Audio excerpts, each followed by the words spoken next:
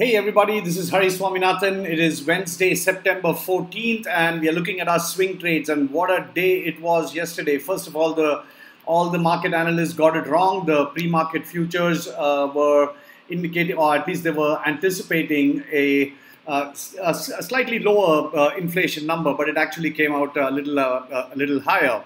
But regardless, this is what happened yesterday. As you can see, it started going down and then somewhere over here. So I want to use this trade as an example to manage iron condors, and so I'm going to get into some detail. Obviously, when it's going down, the call vertical is going to be near max profit. So you want to close the call vertical, and at some point, whenever you close the call vertical, you can put in a new call vertical, and get some fresh premium. But what about the put vertical? So I think I was waiting for it to, because it was going down quite a bit, and I figured there'll be some bounce, but there was no bounce. So over here, I closed the put vertical, of course, for a loss.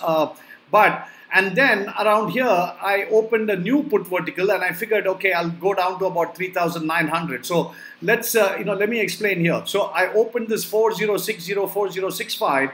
When the market was just around over here near the 4,000 mark, and then it never really bounced back, and so I put the put vertical at 3900, and then it went down. So today it's moving up because the futures are up about 13.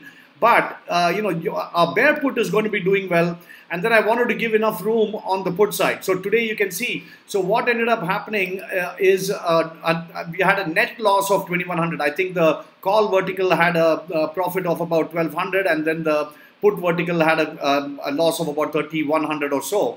And so the net loss was 2,100.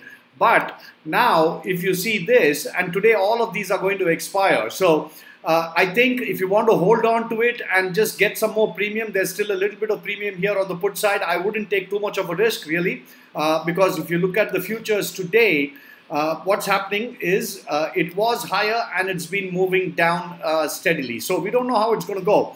Right now, this position has about 5,200, and of course we've booked a loss of 2,100 net. It's still a $3,200 profit trade, and I'm going to close everything. And once again, we're going to go clean. Let's see how the price action happens today, because yesterday's number jolted the markets, and we want to make sure what kind of sentiment is coming in today.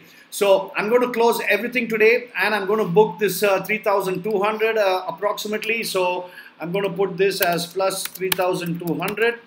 And that will make it a profit of 1,100. Not a whole lot, but I think we are lucky to get out of this kind of a situation with a win. So I'm going to close this, and let's start fresh tomorrow and see how the price action goes, because it's still suspect at the moment, and we'll take action tomorrow. Thanks.